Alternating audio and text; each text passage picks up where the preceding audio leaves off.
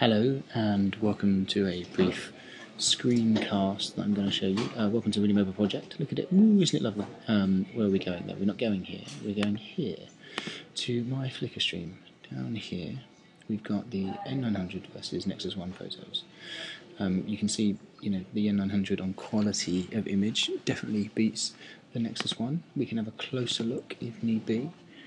There it is, there's the N900, and right here we have the Nexus One version.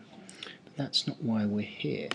I'm just going to jump back a couple of pages and show you something. If we nip down to the bottom of the page, to here, this Geo RSS feed, right click that, and you want to copy link location. Up, go to maps.google.com, take your cut link, paste it in there, search, and what it should do is show you some photos and plotted on a map. There's my friend Adam getting off a plane in Washington on the way home from South by Southwest, which is here, and Nokia booklets, isn't that cool? And then over here, if we zoom in, we can see some photos from London. Up here. Now I'm not going to zoom in, fortunately I've already zoomed in, but if you can click, you can see, like, there's the most recent LucasAid Energy Challenge photo I've taken.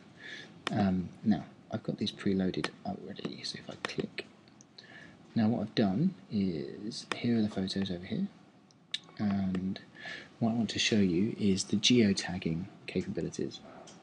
So the photo of the red telephone box is here. Click. There it is. The Nexus One shows it right there where I took the photo. The N900, however, puts it here. Not right, huh? What else do we have? There's a tree here. I took a photo of the tree. Click.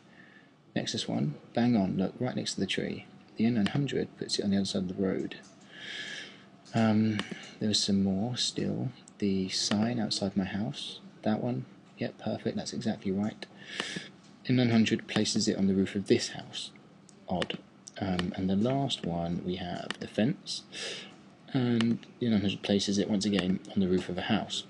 Now, this is the only place where the Nexus One beats the N900. I can't work out why it does it. Maybe the Maps processor is better because it uses Google Maps.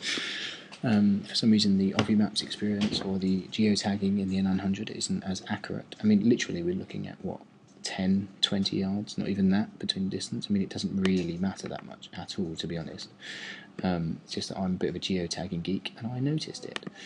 So, yeah, an odd one, but I noticed it. Full stop. I'm crazy, geek, geolocation, fanboy. What do you think? Is it something to worry about or not? Probably not really worth it at all. I'm going to stop talking now. Thanks for watching and enjoy the rest of the Really Mobile Project. Bye bye.